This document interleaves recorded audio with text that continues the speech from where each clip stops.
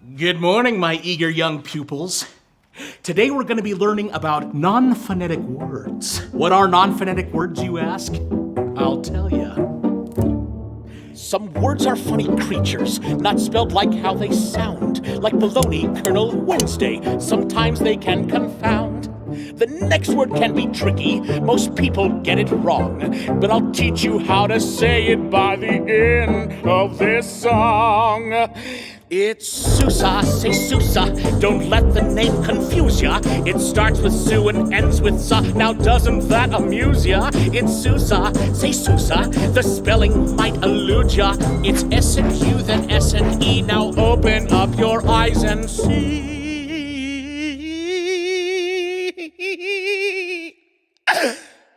Now, Sousa is a company, a worldwide one to boot, with solutions for your software needs. Now, isn't that a hoot? Ha ha! We realize that it's tricky, but ask you don't misuse. Most people mispronounce it.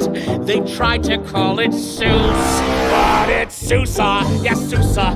Now say it with me, Sousa. It starts like Sue, that girl you knew, who took your heart, tore it in two, and then she left you feeling blue. You're all alone. No one loves you.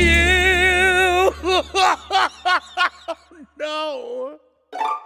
I digress.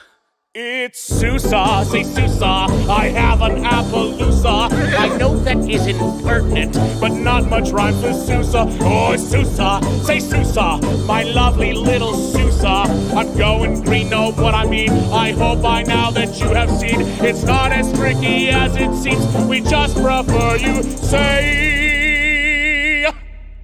Sousa.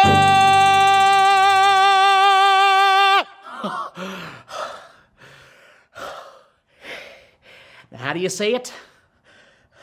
Seuss?